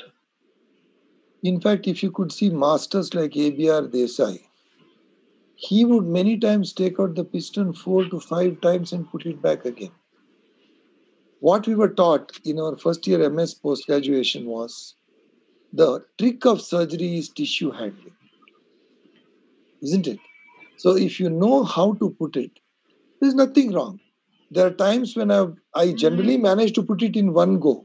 But if I feel the piston is long, I've taken it out, trimmed it and put it back. Ideally, you must put it in one go, but it is not mandatory. You can take 5 to 6 attempts also, as long as you are gentle and you handle the vestibule well. Okay. And have you ever experienced any situation where you had actually abandoned the procedure in between? Yeah. My own PUC friend, I had to do a stapes on him. And he's a TV celebrity. And when I opened the first year, I found the facial nerve was really very close to the foot plate. Now, my worry was he is my good school friend. But the moment if I give him a gentle facial palsy on the TV, I will become as famous as him. So I had to abandon, turn him over to the other side, and then did the surgery. So if by chance you have to do a stapes on Satyaprakash Dubey, you be very careful because you can't give him a facial palsy. You can give it to Sanjay Agarwal or Deepak Haldipur. It doesn't matter. The next question is, in all your cases, whether you are referring for CT and MRI after going for the audiometry or tuning fork test? Remember one thing.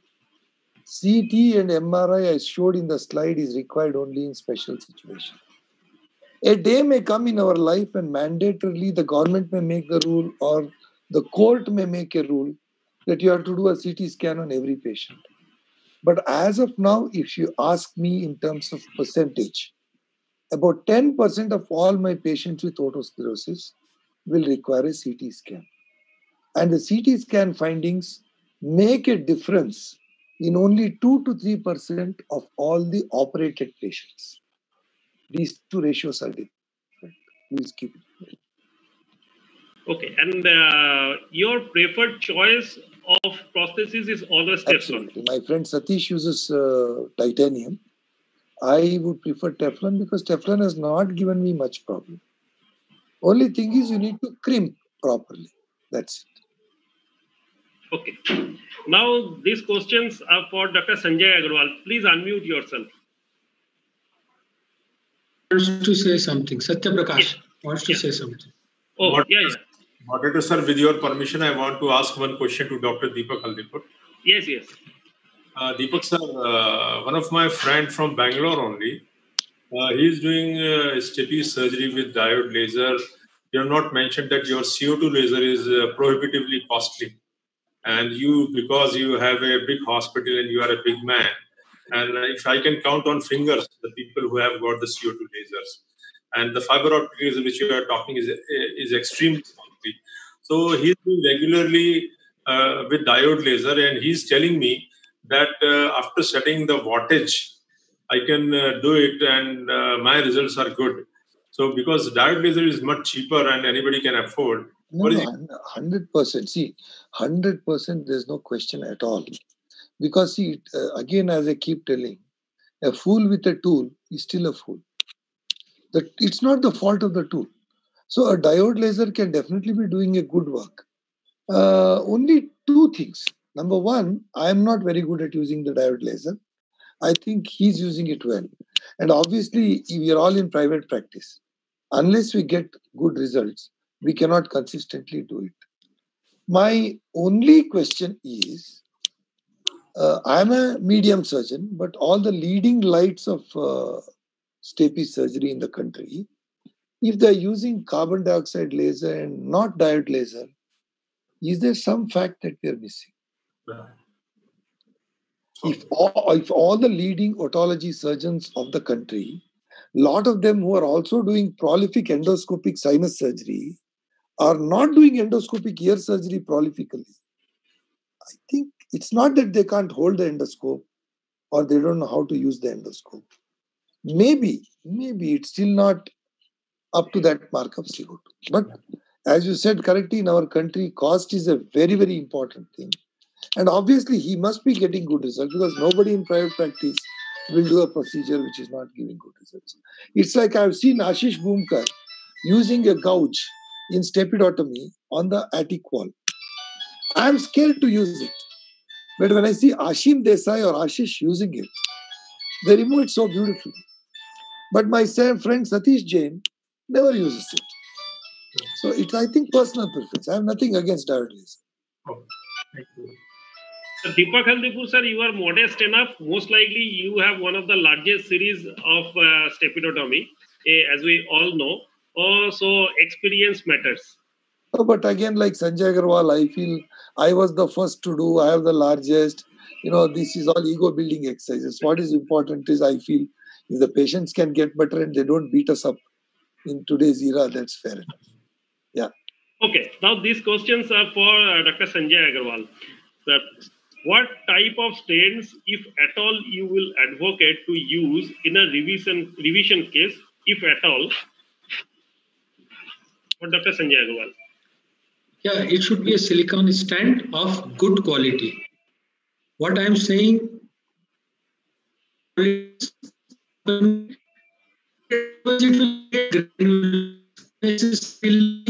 it will give you more trouble than the benefit. So some stents are available locally made, should not be used. Whenever you are using a stent, it should be. I would like to add a point here because Sanjay's Wi-Fi may be a little weak. Yes. There is an Indian stent made by Oro Labs in Madurai by the famous Arbindo Netralaya. It costs about 850 rupees. Yeah. It is an excellent stent comparable to any. Yeah, that has to be good. Yes. Deepak bhai, because some stents now available at a rate of 100, 150 rupees. Yes. They are useless. And yeah, because they get stuck at the candicular level and only the stick comes out and the stent remains. Yeah, correct. Yeah. The next question is, what is your preferred size of Carison punch? No, whenever you are doing a surgery, you have to have a full set. You cannot have one punch and get away with it. And as I told, the bigger the punch you are able to use, better is the bone removal. It is a matter of practice. It comes with experience that you are able to use the bigger punch. I think Dr. Yeah, Sanjay, yeah, Dr. Dubey. you share your Raymond Sachs experience also. When you are removing the bone, you have to always open it and see what you do every time. Yeah. I told in the presentation also, he has reminded me and correctly, this is a very important step.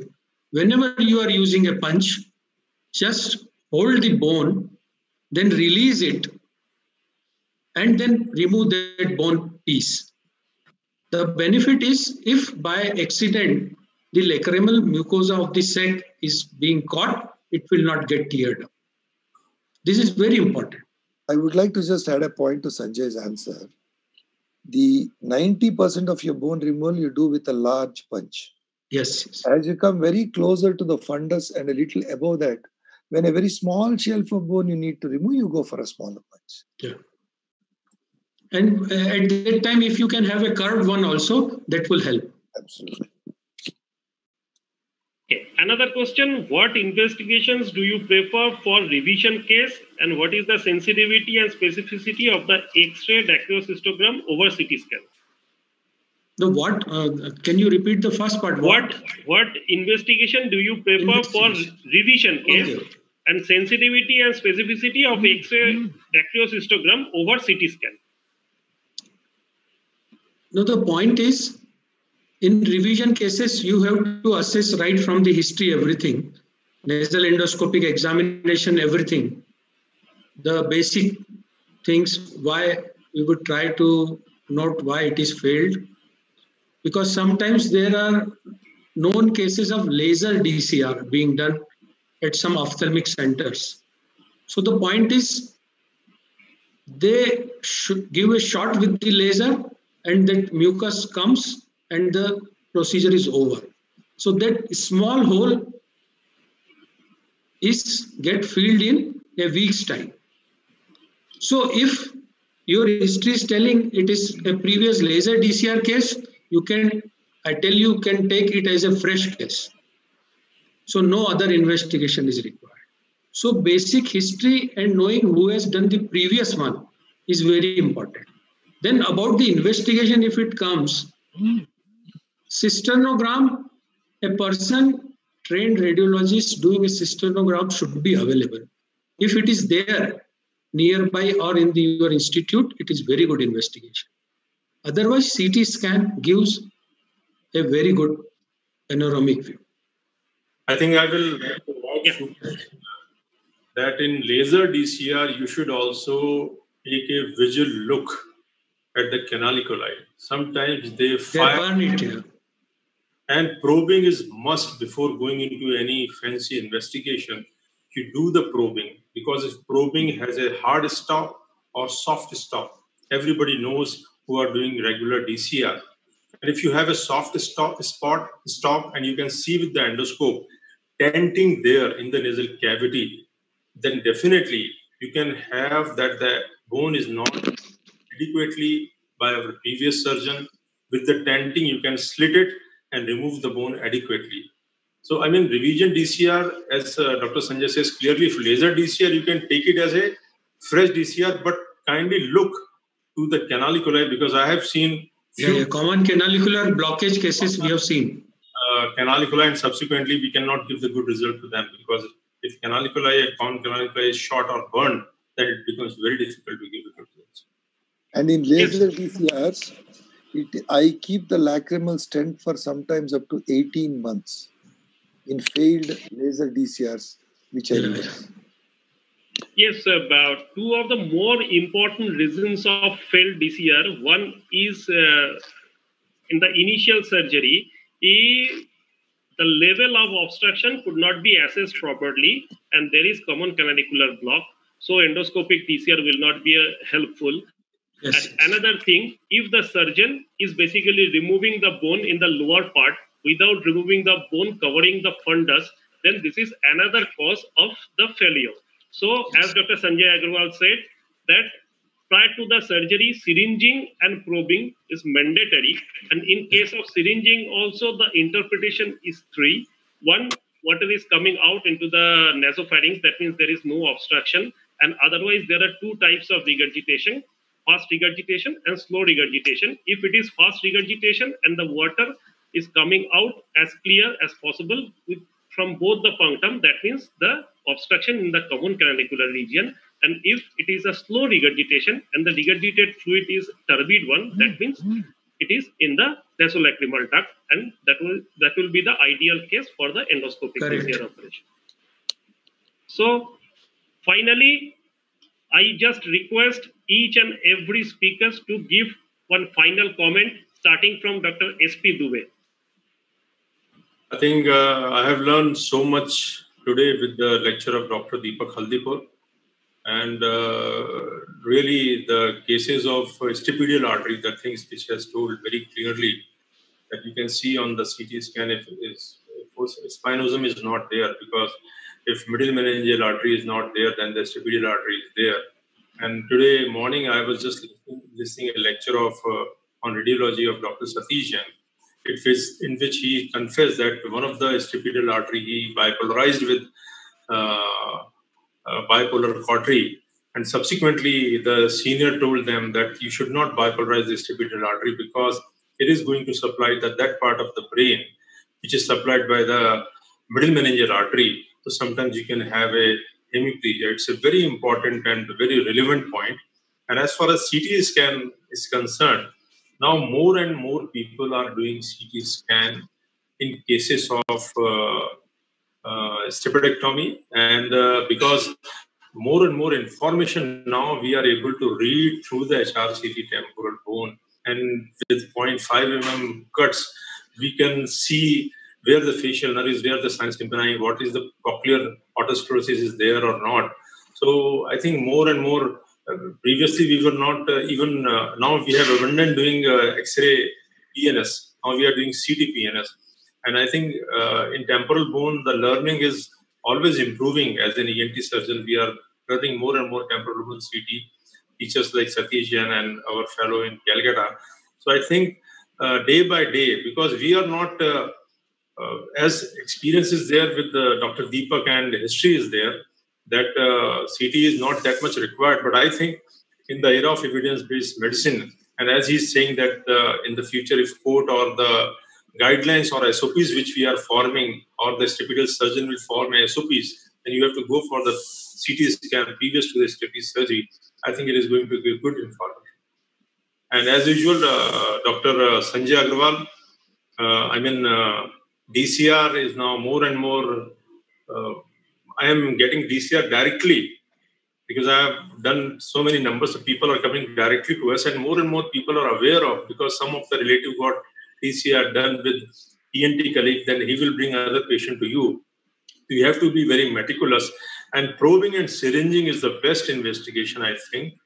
And that should be meticulously learned, and the results interpretation, either it is coming from the same punctum or it is coming from the opposite punctum, as well as partially coming from the same punctum, and syringing with the mitomycin C, applying the mitomycin C.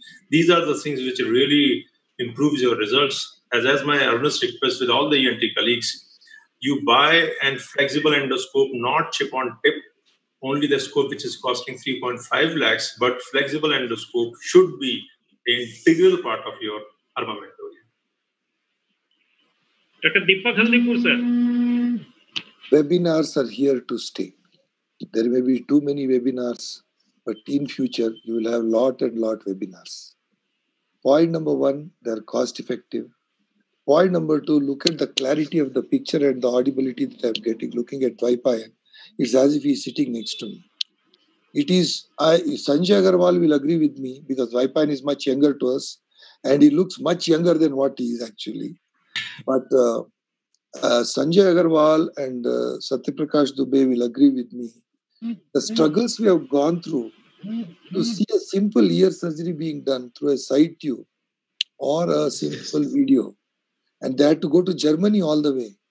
And today, any lecture of Mario Sana or a Satish Jain's presentation for Singapore or somebody else talking somewhere in Brazil, we easily get it on the net. Learning was never more easier and more practical. There's no doubt at all. It is just that, like TV, like other mediums, we are using the net for wrong reasons and not for the right reasons. Especially for the audience also. If they are interested, the lecture is interesting, they can watch it. Others, they can unmute. You need not collect a group of audience in a hall and then see whether they are sitting there still.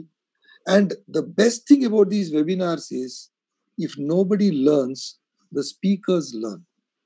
Because we need to prepare, we need to study, we get to know new points. It's the same set of slides of stapes. But Sattu and Sanjay will tell you that there were more points in this today. Yes. So this will keep on going on. So I think even if 10 people attend, 20 people attend, we are not doing a political rally. What is important is, more than the audience, we learn. Sitting at the comfort of our homes. A day will come when live surgeries will happen this way. Dwaipa and Dada will be in Calcutta and we'll be operating from our respective theatres. It's almost like I spent time with all of you for 1 hour, with each one of us sitting next to each other. I think the media is here to stay. Even online consultations are here to stay. They may not replace the actual consultation, but at times, online consultation is the only way. Thank you so much. Thank you, Dr. Deepak Haldipur, sir. Now, Dr. Sanjay Agarwal, sir. Thank you, Dwaipang. And my friends will agree. Dwaipang is now the best moderator available 100%. in our country. And it is really a pleasure that all of us, we can get together in this webinar. He's got that charisma. He's got the charisma. And he's got that boy next door image. Yeah. I can't talk as nicely as Sattu. His photogenic face, which Sattu describes, is poetry to him. And thank you, Center Pharma, for bringing all of us together. And I will agree with Dr. Satyaprakash Dubey that this flexible laryngoscope has to be in the armamentarium of every ENT surgeon. And it is a need of the hour. This is a basic tool. He got me 10 years back because I was not having, and he said, you have to have it. And he just purchased and sent it to me. And Deepak Haldipur, as usual, is very meticulous for this step-piece. And thank you, Vaishali, and everybody. And I see one last point. The flexible scopies, the rigid scopies, the photographs which are given to the patient become very important documents medico-legally also. So I think we must have a flexible scope. Yes. And when you document, instead of writing with your pen and paper, those diagrams which you used to write, this is far more clear, impressive, and medico-legally evidence-based. Even just basic change in voice assessment is very good with the flexible. Yes. Rather than you are holding the tongue and examining with the 70 or 90. Yes. Because you see the natural movements of the card. Yes. Jaikumar has started 1-year fellowship for flexible endoscopic, and he is doing for flexible esophagoscopy or gastroscopy. And he was telling me there are certain entity. We are also writing right and left treatment for LPR and GERD. And he was telling me there are only 20 medical diseases. When the rigid scope, question of rigid scope is there, foreign body you are removing with esophagoscope. But the problems of esophagoscope you are not addressing. He was telling me there are, he's preparing a atlas also, and he has got 1-year fellowship. I think more and more people will go for the real triple endoscopy by ENT surgeons only. Laryngoscopy, bronchoscopy, as well as esophagoscopy. I think it is going to be more practicing, enhancing. The people who are not doing surgery now in a COVID era, they can do at least with protection, flexible scopy, and earn good amount of money. Okay, now Thank you very much, Centaur. Thank you, Dwaipan, as always. You inspire me. And Sattu and Sanjay. The final comment of Dwaipan. Yeah, now I will request Dr. Vaishali to give vote of thanks from Centaur, and we all are very much thankful to Centaur Pharma for organizing this event, and we will look forward for such meeting in near future also. Dr. Vaishali. Yes, sir. Thank you so much, sir. I would like to extend, I deem a great honor to express my gratitude to each and everyone who are involved to make this webinar a resounding success. Firstly, I would like to extend my gratitude to Center Pharmaceutical for giving this wonderful platform. I would like to also express my gratitude our eminent speakers for today who had got excellent video slides presentation and making it not too monotonous and interesting for all of the viewers and us.